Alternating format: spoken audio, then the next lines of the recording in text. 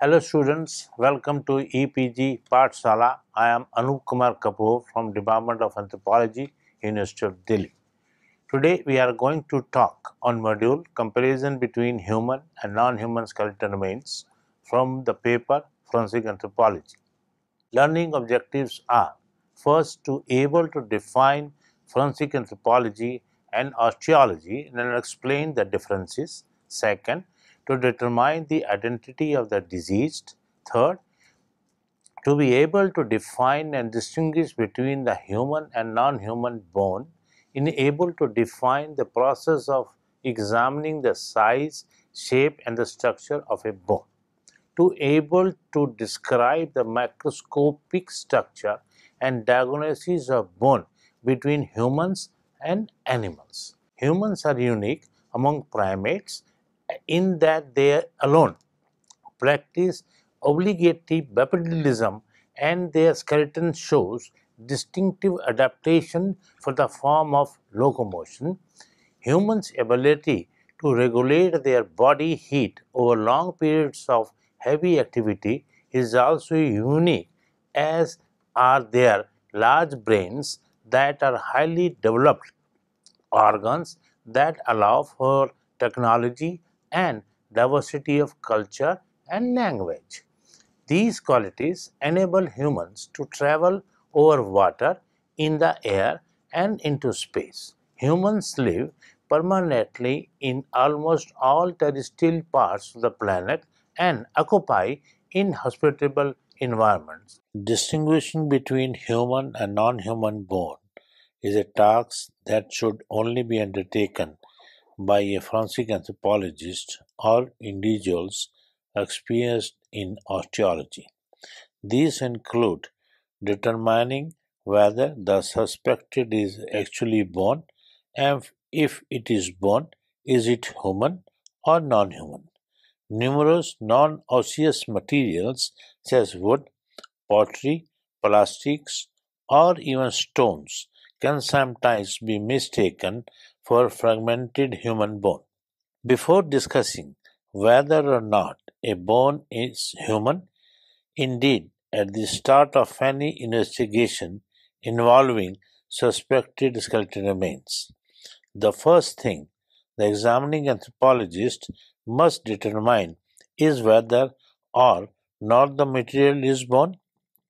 Once the anthropologist is sure that the material is bone, they must determine whether it came from a human or a non-human animal. An experienced forensic anthropologist will have no problem distinguishing non-osseous material from bone. Thus, basic knowledge of the human skeleton and non-human skeleton can help to save time when determining the forensic significance of whole or fragmentary skeletal remains. By examining the size, shape, and structure of a bone, and an anthropologist can determine if it is human. In determining whether or not bone is human, it is important to distinguish between an area of the bone to bone articulation, an area of muscle attachment, that is the origin or insertion, and area of relatively smooth bone, that is neither an area of articulation nor an area of muscle attachment. Distinguishing humans from other mammals. From an anatomical perspective, humans and non-human mammals can be very similar in their skeleton components, and because humans are mammals, they possess many of the same skeleton characteristics. Upon gross examination, there are two main characteristics of bones that can help make the distinction between human and non-human bone easy and expeditious. Now, first is maturity. Maturity aids in differentiating small non-human animals that, even after reaching adulthood, have bones that are similar in size when compared with juveniles humans. The most common human bones to be mistaken for animal bones are the bones of infants. they are sufficiently different from adults and even older children bones that they considerable confusion. Many animals have adapted to living environments that are very different to the environments that we live in. Therefore, they often possess distinct skeletal elements that humans do not have. The bones of birds are well suited to flying because they are very light. Additionally, birds have unique bones that are not found in the human skeleton, including the fulcrum, that is the wishbone, and the syncytium and extended sacrum. The presence of these bones in a skeleton assemblage is a tip off that the bones are not human. Some bony elements, though distinctive, can be confused with human bones when fragmented. Pieces of sun-bleached turtle shell can mimic bits of human skull. The key to distinguishing turtle shell from human remains is to examine the cross section of the pieces. Human skull bones have an interior composed of spongy looking caseous bone, but turtle shells do not. Then second comes morphology. The second characteristic of bone that aids in the distinction between human and non-human mammalian bone is morphology, or the shape of the bone. Because humans are bipedal, they have distinct morphological features related to walking upright, which distinguish them from other quadrupeds that are adapted for four-legged locomotion. Humans, on the other hand, as bipeds, have a singular central vertical axis of orientation that distributes all of the individual's weight through a series of bony mechanisms designed to soften the impact of bipedal locomotion. As a result, human crania are centrally placed on the vertical axis. The spinal column has four slight opposing curves. The pelvis is broad and short. The femora are angled. The tibia have thicker proximal surfaces for greater weight bearing. The feet have dual arch structures and the upper limbs have less pronounced musculature and a greater range of motion. There are generally three levels of identification that can be utilized to distinguish between human and animal bones. The first one is gross skeletal anatomy, the second, bone macrostructure, and thirdly, bone macrostructure, that is the histology. Now we take first one, that is gross skeletal anatomy. First, under this, it comes cranium. Cranium morphology differs dramatically between humans and animals due to the uniquely large brains that humans have compared to body mass. It is quite distinct because have large rounded brain case and flat or orthognathic face in profile, since mammals, even large ones, have smaller brains. Their cranial bones are generally more curved and usually smaller. Then animal mandibles are often V-shaped in superior or inferior view and separate at the midline as opposed to U-shaped singular construction of the human mandible. Third is human crania are oriented on a vertical axis and the orbits are located in the front and above the nasal aperture. Animal crania are oriented on a horizontal axis and the orbits are located behind the lateral to the nasal aperture. These orientations also cause the position of the foramen magnum to be located inferiorly in humans and posterior in animals. Differential skeletal anatomy of humans and animals. Cranium. Humans and the animals. Now we can see from this table there are few characteristics by which we can differentiate between human and the animal. The first one is large, bulbous, walled, small face. In the case of animal, it is small walled, large face. In the case of human, vault relatively smooth. In the case of animals, it is pronounced muscular markings, sagittal crest inferior. In the case of human, inferior foramen magnum. In the case of animal, it is posterior foramen magnum. Then chin is present in the human and the chin is absent in the animal. Then in the case of human, orbits at front above nasal aperture, whereas in animal, orbits at sides posterior to nasal aperture. In the case of human, it is U-shaped mandible, there is no midline separation, whereas in animals, it is V-shaped mandible separates at midline. Second is dentition. Dentition varies greatly between humans and the animals and even between different species of animals. Human teeth reflect a generalized design including a mix of slicing, that is incisors, puncturing, that is canines, grinding, that is molars teeth. They are normally more rounded than animal teeth. Second, most animal teeth reflect specialized dietary adaptations. Grazing animals have more grinding teeth with specialized ridges, and carnivores have more shearing teeth with sharp ridges. In addition, many animals have different dental formulas compared to humans. Third, adult humans generally have a complement of 32 teeth, 8 in each quadrant. This includes 2 incisors, 1 canine, 2 premolars, and 3 molars. The dental formula can be set 2, 1, 2, 3. Although highly variable, many placental mammals exhibit a generalized dental formula that includes 3 incisors, 1 canine, 4 premolars, and 3 molars, that is 3, 1, 4, 3. Differential skeletal anatomy of humans and animals with reference to dentition. In the case of human, it is omnivorous, whereas in the case of animals, they are carnivorous, herbivorous, and omnivorous.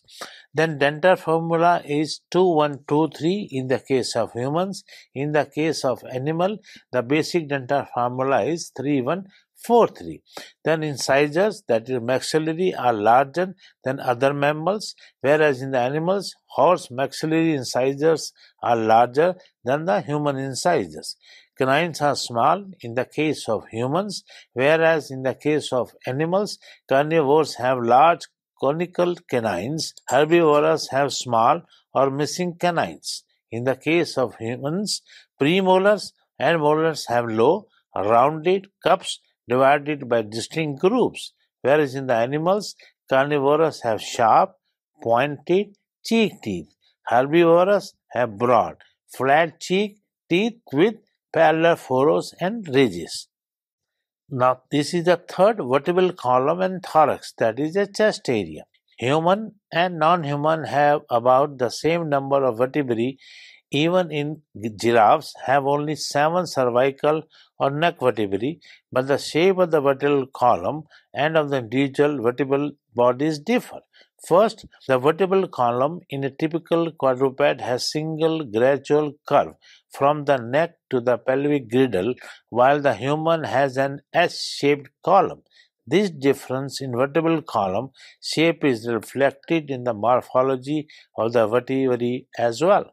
Second, the quadruped typically has a longer, more cylindrical vertebral body than does the human, and the vertebral bodies are more similar in length from the neck region to the pelvis. Third, the thorax, that is the chest cavity including ribs, is deep and narrow in quadrupeds and shallow and broad in humans, which brings the center of gravity of humans closer to the vertebral column.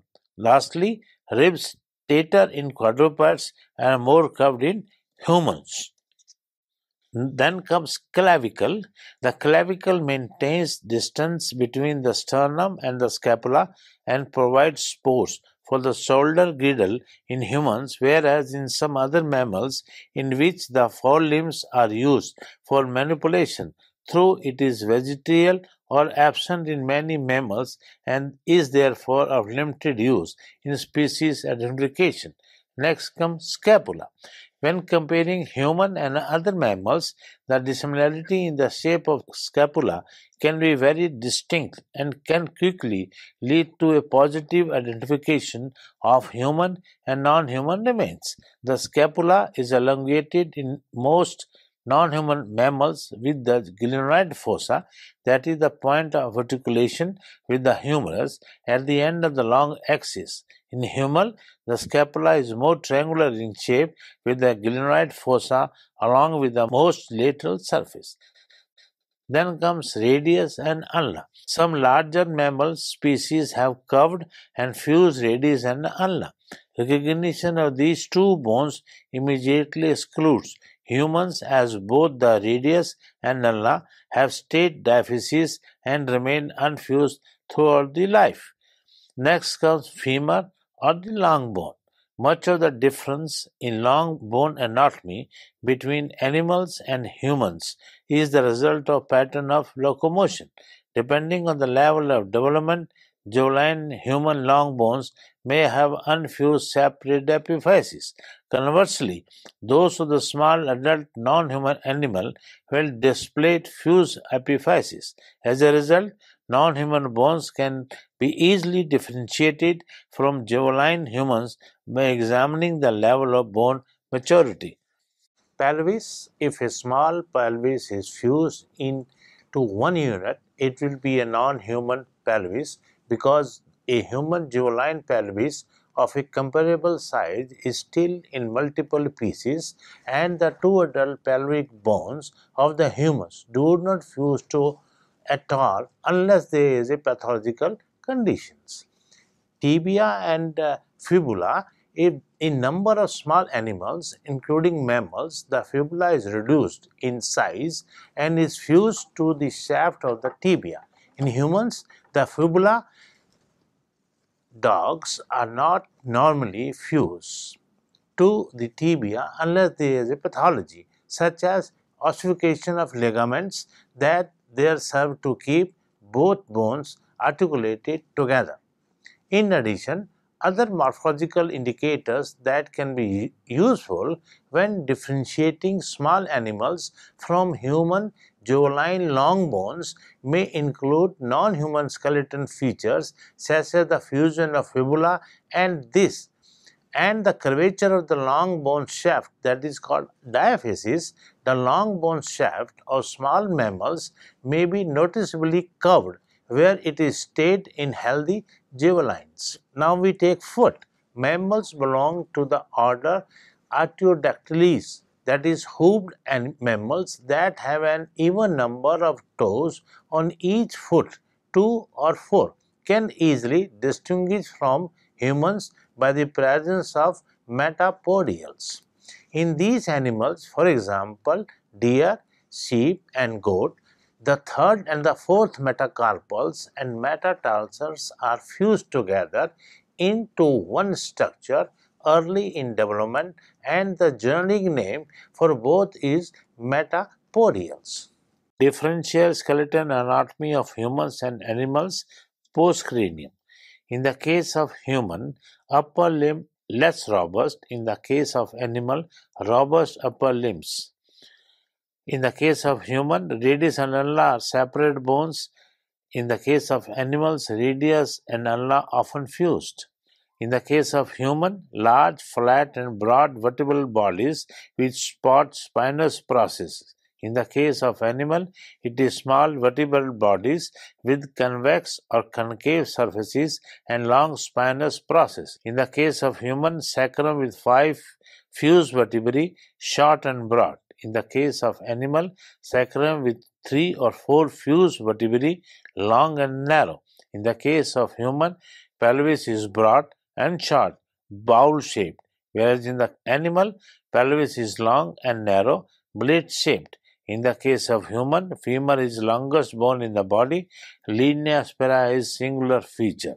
In the case of animal, femur is similar length to other limb bones, linea aspera double or plateau.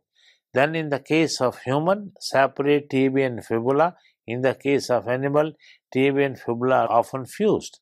In the case of human, lastly, Foot is long and narrow, weight borne on heel and toes, whereas in animal, foot is broad, weight borne mainly on toes. Second comes bone macrostructure. Animal bones have a greater density relative to size, less porous, and thicker in cross section than the bones of humans. In humans, humeral and femoral cortical thickness is about one-fourth of the total diameter compared to half of the total diameter in animal proximal limb bones. Some basic differences in animal and human bones macrostructures are. Now here in this table, differential bone macrostructure of humans and animals. In the case of human, it is more porous cortical bone, whereas in the case of animal, it is less porous cortical bone. In the case of human, one-fourth thickness of the diameter of long bone. In the case of animal, half thickness of the diameter of the long bone. Now when we see at these two diagrams where it shows the relative thickness of animal and human diaphyseal cortical bone, the dark circle is of animal and the other, it is very semi, it is a human bone. Means how they are different from one another, that picture is very clear. The third is bone microstructure, that is the histology. In fact, if just a small bone fragment is recovered without any morphological indicators, the only way to identify whether it is human or non-human would be through histological, that is microscopic examination or DNA analysis. In addition to the general gross morphology, that is the shape of the skeleton element, the external and the internal texture of the bone are vital to diagnosing the bone and the species. While the color of the bone is not as important as other consideration when diagnosing species, it is important in determining topophonic inferences. Topophony is defined as anything that happens to a body after death. This includes the decomposition environment and patterns, that is, climate, water, and insects, for example, and even the temperature of the laboratory in which remains are stored.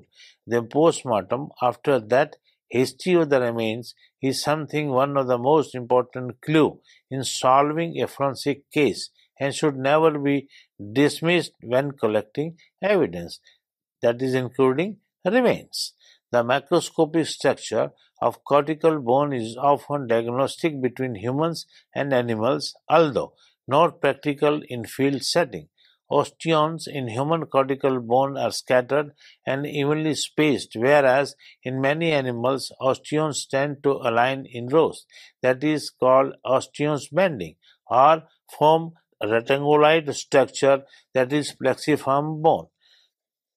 Comparison of structure and morphological skeleton differences between human and non-human animals. Now in this table we see the first is human and the mammals. Then we study the relative weight. In the case of human it is heavy. In the case of mammal it is also heavy. Transparency is the same. Bone structure morphology is the same. Cortical bone is thick and thick, humans and mammals, right? And in epiphyses they are all same. In birds we have light, then we can see fish, amphibians and reptiles. That's how these reptiles, amphibians, fish and birds and mammals and animals, how they are different, we can see from the table. There are several ways forensic anthropologists can tell the difference between animal and human bones. Firstly, experts have a good look at them and compare them to the knowledge of human or animal bone shape, that is morphology. Here they are looking for the right lumps and bumps on the bone in the right places and the general proportion of the bone. Big animals such as cow, sheep, and horse have much thicker than humans. If tape them, they sound much more ceramic than human bone.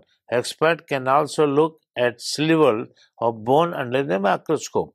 Big animal bone is built differently in the body so as to different structure. Animals like sheep, cows, donkeys, giraffe, etc. have to get up as soon as they are born to avoid predators. This means their bone has to be laid down very fast and has to be very tough. Under the microscope, it has a sort of brick-like structure where the cells are laid, overlapping on top of each other like bricks in a brick wall. This makes it very strong. Human bone, other hand, has longer to form and build strength as when we are babies, do not have to walk immediately. Humans' bone cells are laid down more slowly around the blood vessels and have a sort of concentric ring look to them, like the rings in a tree trunk. Comparison of structure and morphological skeleton differences between human and non-human animals. Now in this table we see the first is human and the mammals. Then we study the relative weight. In the case of human it is heavy. In the case of mammal it is also heavy. Transparency is the same. Bone structure morphology is the same. Cortical bone is thick and thick, humans and mammals, right? And in epiphyses they are all same. In birds we have light, then we can see fish, amphibians and reptiles. That's how these reptiles, amphibians, fish and birds and mammals and animals, how they are different, we can see from the table. There are several ways forensic anthropologists can tell the difference between animal and human bones.